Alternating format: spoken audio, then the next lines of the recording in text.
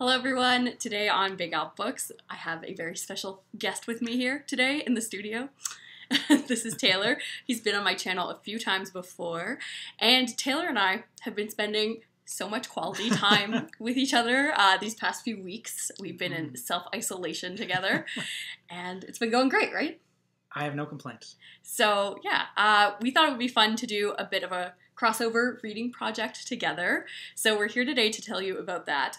So we thought it would be fun to assign each other some reading since we're spending a lot of time together. We're getting to know each other, even better than we already did before. So why not share our reading lives with each other a little bit more? So in today's video, we're going to be assigning 3 books that the other person has to read. But before we do that, I thought we'd go with a little bit of a taste test, just so that we can find out and you can find out how compatible our tastes are. So I've chosen 10 books that I know that we have both read at some point in our lives, and we're just gonna kind of rapid fire go through them and see how similar our tastes were and our opinions on them. So I'll say the title and then we can just quickly share whether you liked it or not.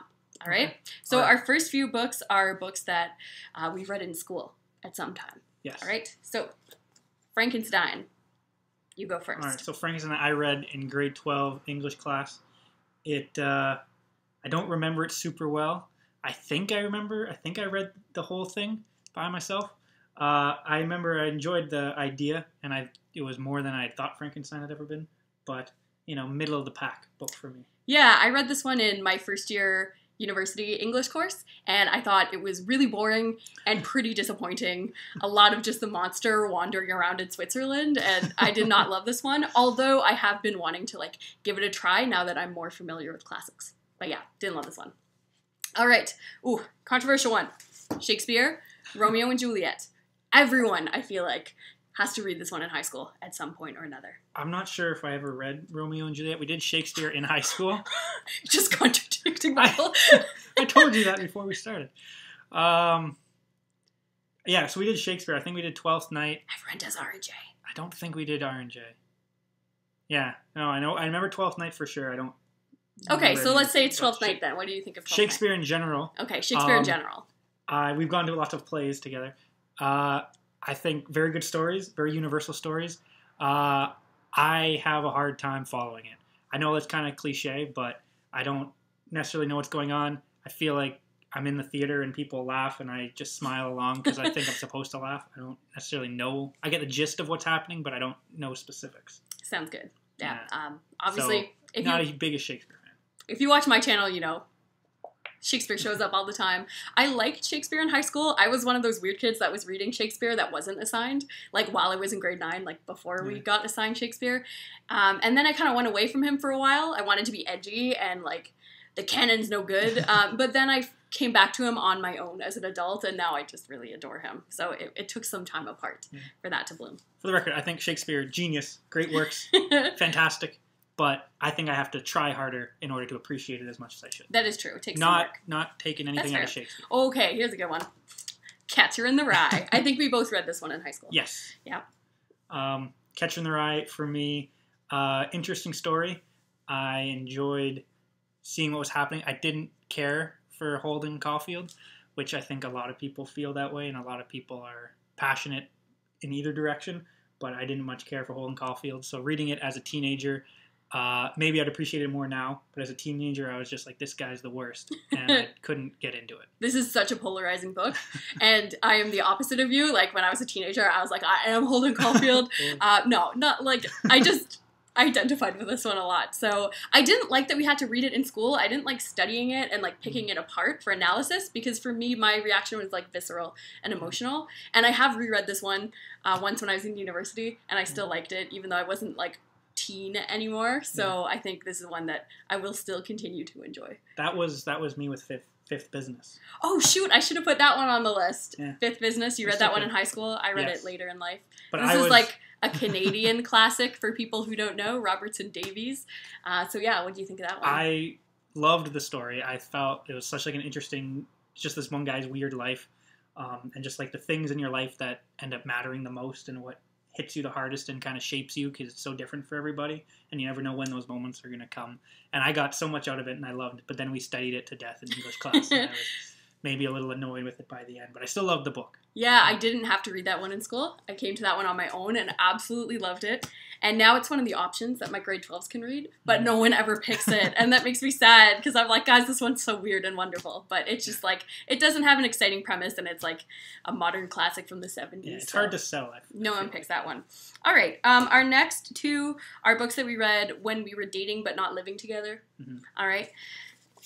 Slaughterhouse-Five, Kurt Vonnegut. Loved it. I'm a big, anything with time travel, anything with aliens, as I maybe have mentioned one or two times on the channel, gets me, and this has both. And Kurt Vonnegut's a total weirdo.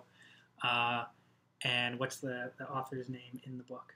Kilgore Trout. Kilgore Trout. He makes an appearance in this, and I instantly fell in love with Kilgore Trout. Yes, Kilgore's the best. Yeah. This is like exactly the type of book for me. Yeah, and I agree. I love this one as well. Kurt Vonnegut was one of my favorite authors in high school, and this is probably my favorite book by him. That's probably fair. Excellent. All right. Ooh, here we go. We got big boy. Infinite Jest, David Foster Wallace. Would you like to go first? I like Infinite Jest. I've talked about it a lot on my channel. Read this one in high school for the first time and then reread it again in university and have thoroughly enjoyed myself both times through this text. It's kind of scary length, but I thought it was a lot of fun once you get into it. I didn't finish it. It beat me. I got, I think, 750 pages in. Were you that far? I was pretty far. I thought we were like 400 pages in. Maybe. I don't know. Maybe I had 750 pages left. I can't remember. But I was doing my best. I was enjoying it. It's very good. Very funny in like a weird sort of way. But it bested me. We were long distance dating one summer, yes. And we both tried to read this book together, and we do little Skype sessions, and I was like taking notes. But yeah, it was not completed. But still, we had fun. I think I lost my momentum. When I was reading it every day, I was good, and then as soon as I took a day off, I lost all my momentum. That is true with big books in general. You just have to kind of keep going. We were also listening to The Pale King on audio when we went on a road trip last summer. Mm-hmm. Were you enjoying that experience? Oh yeah, no, I like David. I was Foster enjoying Wallace. it too, but very good. Unfortunately, his books are long, and our road trip wasn't that long, so we made it maybe 1/4 of the way into it. Yeah. So maybe this summer we'll finish that one up. Cool. All right, our next one up, Name of the Wind, Patrick Rothfuss. So I really enjoyed this book, and I really enjoyed the sequel, waiting for the third one to come out. I know what you're going to say, and I know your feelings about it, but for me, those issues weren't as big a deal. I enjoyed the character. I can see why somebody wouldn't, but I kind of liked the idea of a character who's just freaking good at everything and does everything. That didn't bug me the same way it bugged you. And it set up the whole weird thing in the second one with the tree. That is the biggest thing for me. Read it if you have no idea what I'm talking about. But I thought the tree thing is crazy, and that's messed up my brain a little bit. Yeah. So I'm interested to see what happens. Well, to be fair, I didn't hate this one. It was the second one that I really couldn't deal with. That one really tarnished the series for me, I think. This one, I don't like the main character, and he really gets on my nerves, so that kind of takes me out of it. So I would say this one was like, okay, I liked it enough to continue on, but the second book really made me lose interest in the series. Although I'll probably finish it. I don't know. If it ever. Who knows? All right. Next one, God's Behaving Badly. So this is one of the few that I found and gave to you. And I gave it to you because I knew you were reading. What were you reading at the time? Ovid's Metamorphoses. Metamorphoses. So I was entrenched in some classical mythology. Yes. So I gave it to you then, knowing that you maybe wouldn't much care for it. And I think you were right. The premise is interesting, and the premise is good. I think execution left something to be desired, especially the ending. Yeah. Yeah, I feel like we're the same on that one. It just got very, plot heavy. But, you knew exactly what the plot was doing, so it wasn't very interesting. So, yeah, this one was a big miss for me. This one I feel like also kind of made me angry. Just the way that the gods were characterized seemed kind of just, obvious. I don't know. So this one didn't work for me. But again, I think it was because I was just reading Ovid, which is, the height of inspiration. And this one just felt cheap compared to that. But, Which I don't think it was trying to. It's also tough, when you don't like an author's sense of humor. Yeah. And, obviously that book graded me for some reason. But I don't think it's objectively bad, just did not work for me. All right. Vita Nostra. So this was a weird one that you were really into and then you brought to me. And I was like, okay, I'll give it a try. And I'm pretty sure I read the whole thing in one day. I think you did too. Yeah. And it's like, this is a hardcover edition, and it is about 400 pages. Yeah. So for you to burn through that in a day is like yeah, it was like I woke impressive. up and I think I read it just through the whole day. Taylor is actually a better power reader than I am. Like when he wants to finish something, once I get started, once I get started, I'm good to go. And so yeah, this one I read it all in one day. Totally weird. I don't even know if it makes any sense. I haven't even. This was like maybe even over a year ago, and I still don't know whether I liked the ending or what I even think of it. It's I'm still trying to wrap my head around it. But, yeah. It was certainly something else. Do you agree, people who call this Harry Potter for adults? Do you think that's fitting? No. No. Me neither. That marketing confused me. Some weird magic sort of people kind of go to a school. I guess that counts. But like young people trying to do weird sort of magic end up in a school. So I guess. But, I mean, that's not how I would describe it. Yeah, I loved this one, and it didn't read like anything else that I've read before. And I wish that there were more books that were kind of like this, because like the mix of genres and like the strange tone of it was so cool. I got so absorbed in this story, and I really like had to know what was happening. It felt like a whole series in one book too. Like every year that she was in school, like I felt like we'd gone through so much together. So anyway, I adored this one. I want to find more books that are like this, because that was cool. Well, you tried Harry Potter. All right. Oh, I forgot to mention, these are all books that we've now read since living together, this last category. Okay. All right. Most recently, Black Leopard, Red Wolf. Yes. This was a 10 out of 10 for me. Really? Oh, yeah. 10 out of 10? Yeah, no. This one is also very polarizing. So many people hate this book. I know, and I loved it too. Yeah. But I think we had a good time. Like, we both went to see Marlon James talk about this book. And I'm so glad you came with me, because like I feel like that just helps you like appreciate the project more and like what he's doing with this story. Shout out Rob for the tickets. Thanks, Rob. So yeah, I think we both love this one then.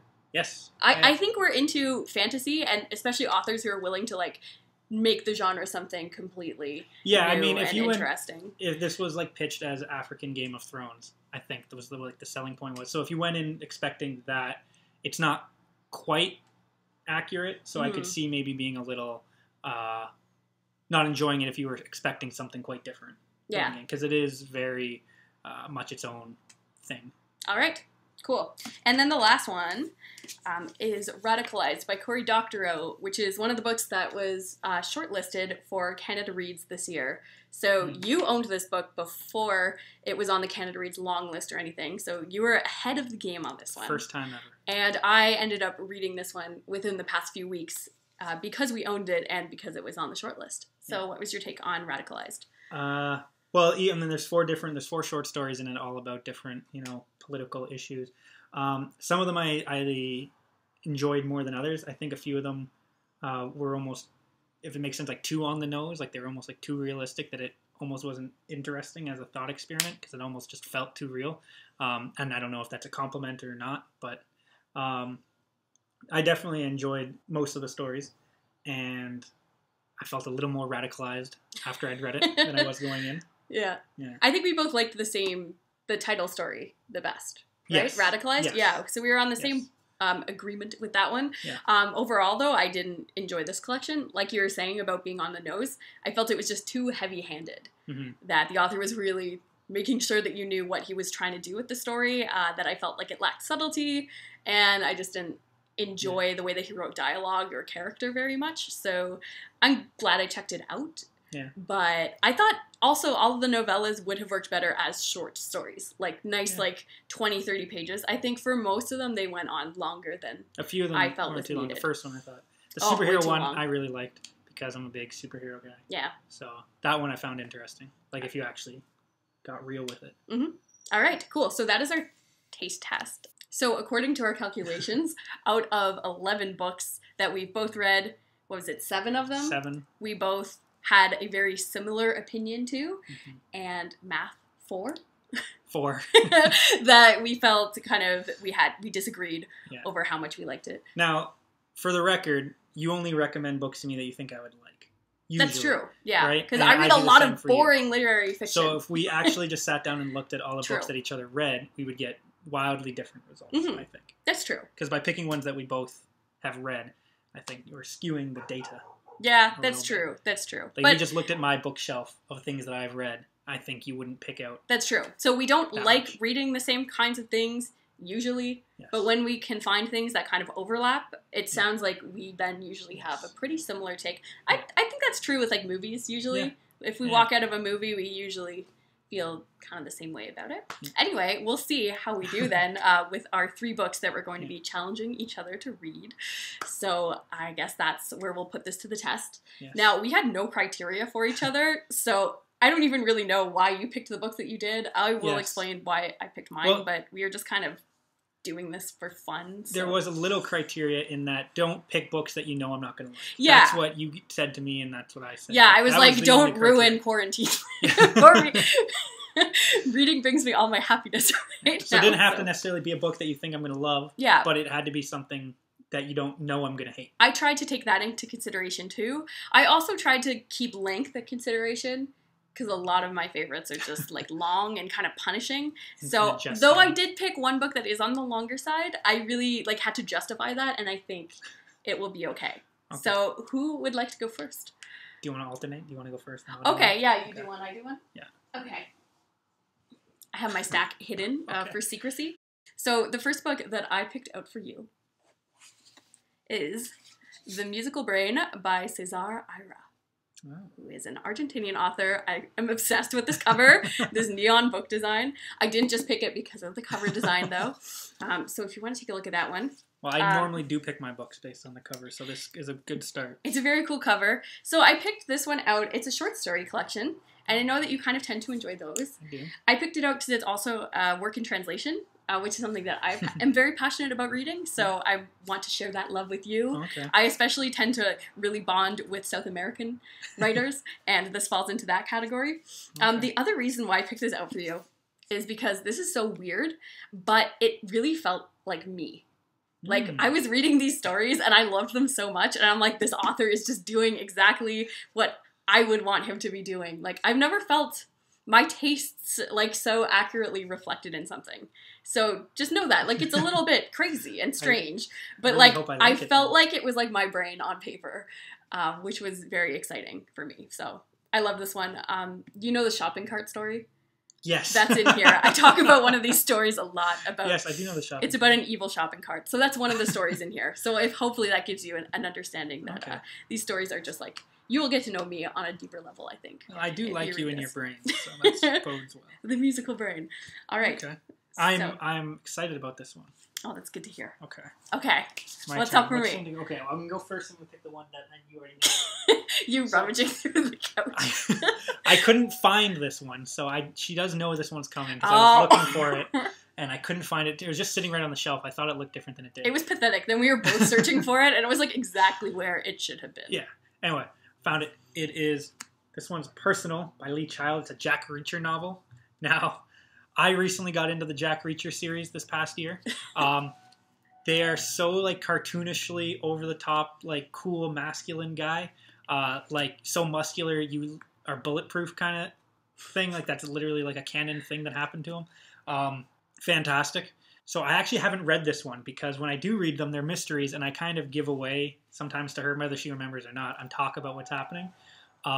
So I picked one that I haven't read, so I haven't spoiled it for her, but I do know the general Jack Reacher sort of style, so we'll see how it goes. I don't know whether you're going to like it. I think if you can maybe buy into the like hamminess of it, you'll maybe enjoy it. But you're not like a big mystery action kind of fan. I ended up liking Sherlock Holmes last year. That was a shock for me. So like maybe there's more love in my heart for mystery than I know. And we have talked about Jack Reacher the character, and you do find him somewhat interesting. I can't handle him. So that will keep things fun. This one I'm mostly curious to hear your take on, and maybe I'll have to read it, so as you're reading it, so it's not spoiled. You can't start at 500. I was just looking at the page numbers. 524 pages. That seems long for a mystery. They're fairly long, but again, that was probably, they usually start with like 2 chapters from the next book. Stephen King says it's the best one yet. Although, like, There you go. he blurbs every book. So I He feel does. like he doesn't have a lot of credibility there. We'd have to check the other Reachers to see if he just has that on every one. Yeah, but, okay.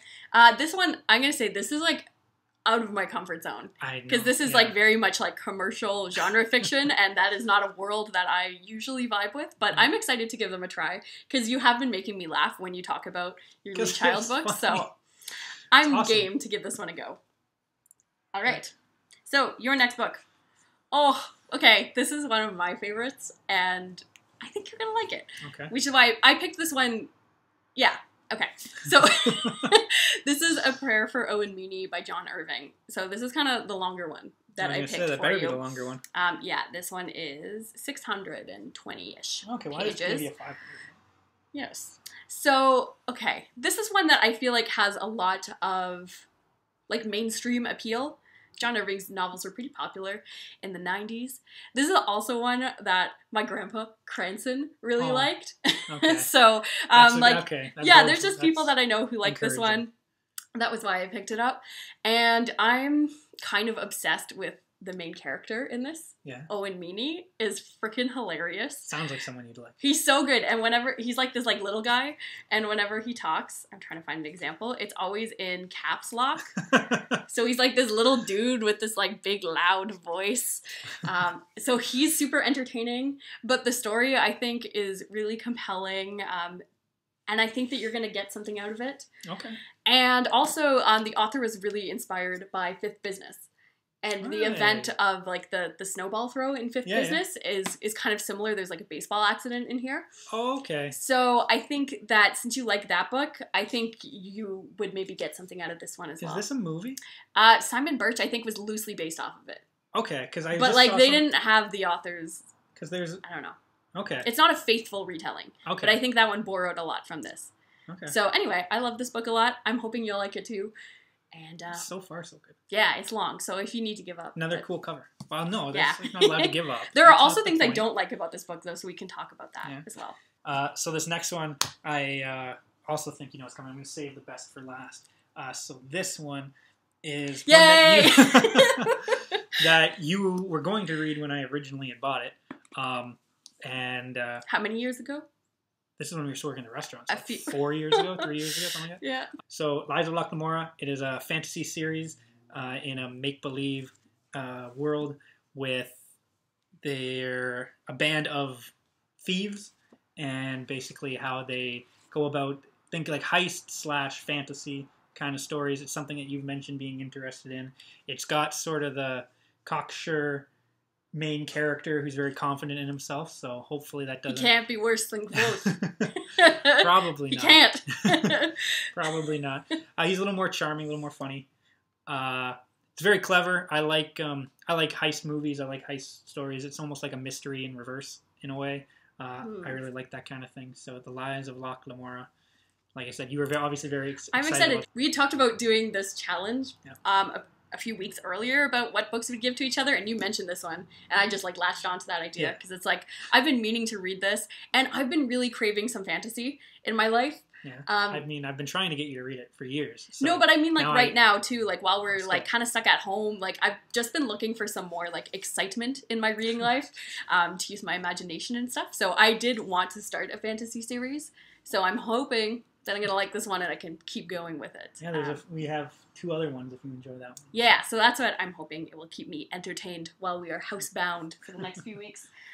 All right, the last one that I got for you is kind of the more like serious book on the list, some nonfiction.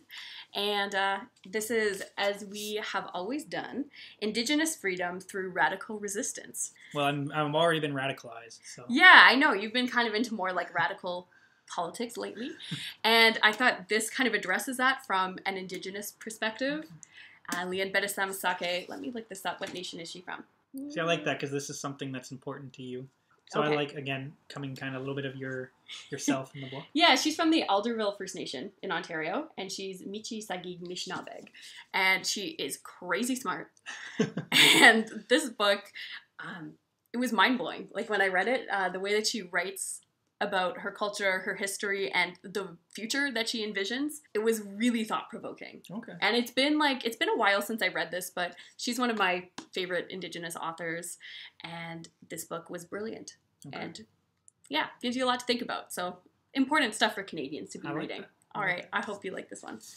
All right. So my last one is also nonfiction. Yeah, this is probably the one you're going to be least excited about. Oh no!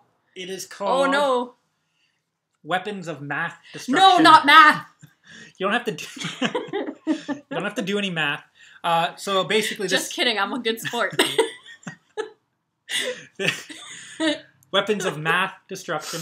It's about basically big data. I can't believe you're trolling me like this. I'm not trolling you. It's about big data and sort of how it's the idea of using big data and how we sort of run the world is that it can make things more fair and get rid of biases and all that. But really, a lot of the time what ends up happening is reinforcing pre-existing biases, but now having science and math to back up yourself. And so there can be inappropriate and bad policy ideas being done based on numbers and science, but it's actually still very skewed and for a lot of different reasons. So math is evil.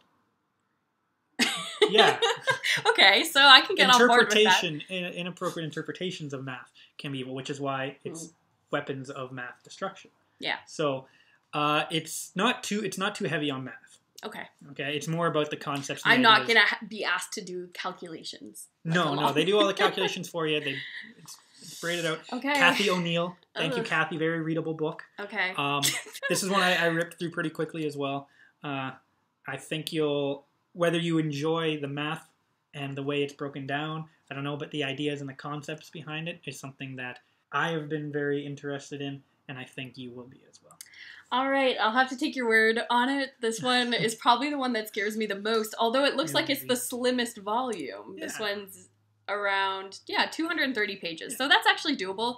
And that's kind of the reason why I wanted to do this project, is to, encourage me and you as well to, break out of our niches and our comfort zones, because I always like to think that I'm so, exploratory with my reading, but then I find myself that I do kind of have certain comfort zones and certain familiarities. So this would be a nice chance to try things that I would never pick up otherwise. Now, I'm going to ask you to preemptively rate the 3 books in order from the one you think you're going to like the most to the think you're going to like the least, so that we can compare later.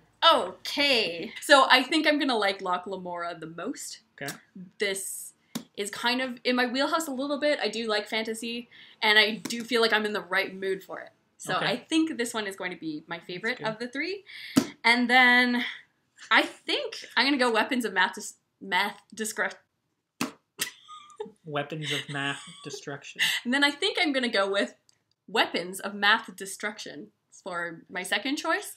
Again, because it's short. And I do think that it will be thought-provoking once I get over my, internalized hatred of math and science, which is not appropriate. I shouldn't feel that way. So I think that this one will be valuable. Okay. And then the Reacher one is the wild card. So I'm going to put this one as the one that I'm going to like the least. I can't see myself jiving with this, but I think it could be fun to read it. I think it will make me laugh at a few points, but I don't think I'll get that much value out of it. I think if you just buckle in for the ride and go for it, it might end up even being the one you like the most, but you're not going to read anymore. Who knows? Does that make sense? I don't know. This could be a game changer for me. Yeah. And there's a whole world of this if I do like it. How about you? What do you think with your pile? These are tough. These are tough. 3 good choices. There's none that I'm scared of. Well, that's There's good. None that I'm I always love a good short story. But okay, I'm gonna go with Prayer for Owen Meany. I'm gonna put as the one I think I'm gonna like the most, just by the way you sold it to me. You based it on, you mentioned Fifth Business, which is a story that I really got into. So yes. I'm gonna put that one number 1. I'm going to put the As We've Always Done number 2, the nonfiction, because I like the idea of a radical resistance. That sounds like something I could maybe get behind. So I'm going to put that number 2. And then, like I said, I do like short stories, but they're very hit or miss. So I wouldn't say that it's necessarily going to be the one I like the most. One story in here might be something I like more than everything else, but hitting on every short story in a book can sometimes be tough. So I'm going to put that one third. But they're still all ones that I'm excited to read. So nice. All right, so that's it for us today. We are now going to start getting to work and reading these books. So hopefully we will be updating you. What do you think? Within a few weeks? I don't want to commit to a number. We don't want to commit. We also are moving. We have to pack up our whole apartment. We're moving to a house. So there's a lot happening right now in our lives. But I am hoping we can get this done in a few weeks. And when we do, we will be sure to film like an update wrap up. So yeah, that's it for our challenge. Thanks so much, Taylor, for joining me today on this exciting adventure. And thank you all for watching this video. We hope that you're doing well. We'll see you later. Bye.